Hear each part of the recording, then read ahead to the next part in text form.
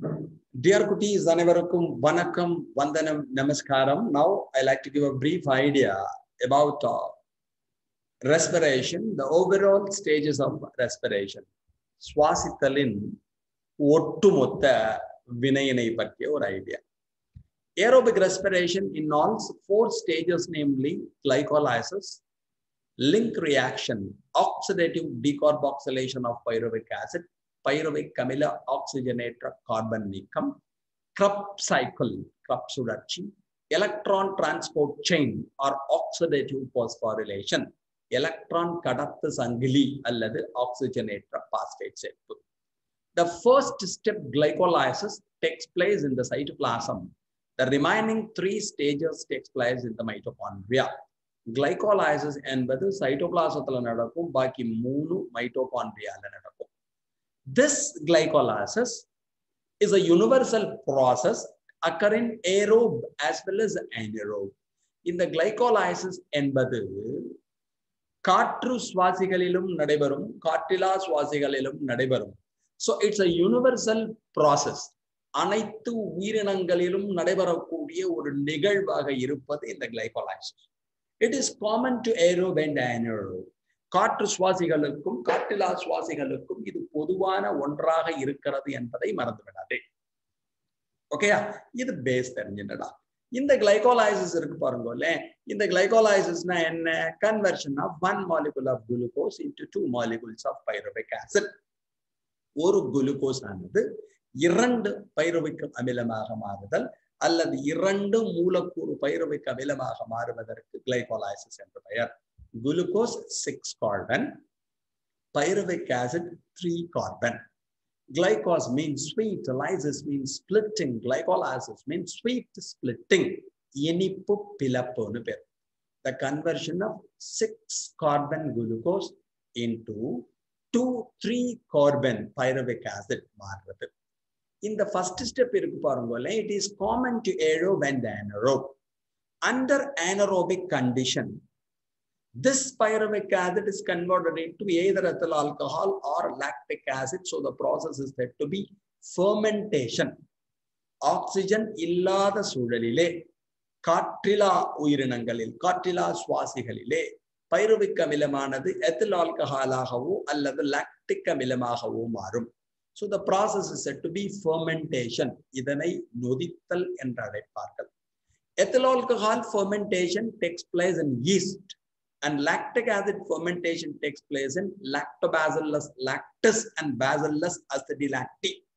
அதாவது ethyl alcohol நொதித்தலானது yeast துணை கொண்டு நடைபெறும், லாக்டிக் அமில நொதித்தலானது லாக்டோபாசில்லஸ் லாக்டஸ் மற்றும் பாசில்லஸ் அசிடிலாக்டி என்று அழைக்கப்படுகின்ற பாக்டீரியாக்களின் துணை கொண்டு நடைபெறும். ஸோ இது ஃபர்ஸ்ட் ஸ்டெப் சொன்னேன். பாக்கி இந்த 3 ஸ்டெப்ஸ் இருக்கு பாருங்களே, லிங்க் ரியாக்ஷன் இணைப்பு நிகழ்வு அல்லது வினை, oxidative decarboxylation of pyruvic acid, pyruvic அமில ஆக்சிஜனேட்டர் கார்பன் நீக்கம், Krebs cycle, electron transport chain, electron கடத்து சங்கிலி, இவா 3 பேரும் மைட்டோகாண்ட்ரியால நடப்பாங்க. What is the link reaction or oxidative decarboxylation of pyruvic acid? இணைப்பு வினை என்றால் என்ன? 2 molecules of pyruvic acid oxidized and decarboxylated to form 2 molecules of acetyl-CoA is said to be oxidative decarboxylation of pyruvic acid. 2 மூலக்கூறு pyruvic அமிலமானது ஆக்சிஜனேற்றம் மற்றும் carbon நீக்கம் அடைந்து 2 மூலக்கூறு அசடைல் கோஏவாக மாறும். Glucose 6 carbon, pyruvic acid 3 carbon, அசடைல் கோஏ 2 carbon.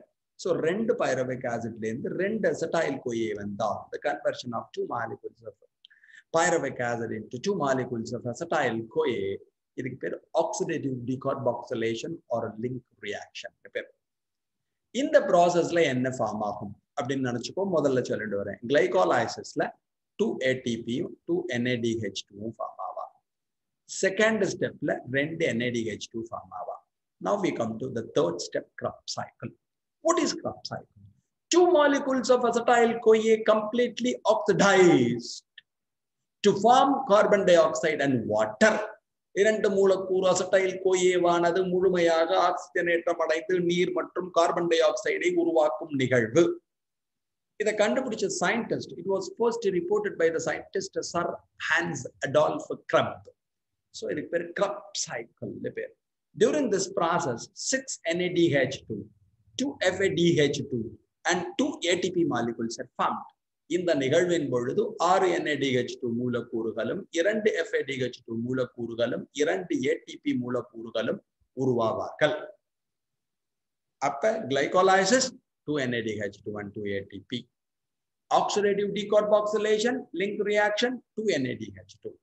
Krebs cycle 10 NADH2, 6 NADH2, 6 NADH2, 2 FADH2 and 2 ATP. மொத்தமா 3 ஸ்டெப்பையும் சேர்த்தேன்னா எவ்வளவு NADH2? 2 plus 2 plus 6, 10 NADH2. எவ்வளவு FADH2? 2 FADH2. எவ்வளவு ATP? Glycolysisல 2, Krebs cycleல 2, 2 plus 2 is equal to 4. So in the end of third step of aerobic respiration, 10 NADH2, 2 FADH2 and 4 ATP molecules are formed. 3 ஸ்டெப்போட கடைசியில மொத்தமா 10 NADH2, 2 FADH2 and 4 ATP molecules are formed. ATP is instant energy. ATP என்பது உடனடி ஆற்றலாகும்.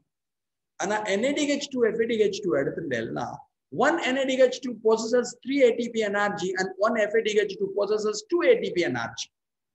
அவள்கிட்ட இருக்க ATP எனர்ஜியை நம்ம எடுக்கணும். We should derive the energy from NADH2 and FADH2. NADH2 விலிருந்தும் FADH2 விலிருந்தும் ATP கிடைக்க வேண்டும், ஆற்றலானது பெறப்பட வேண்டும்.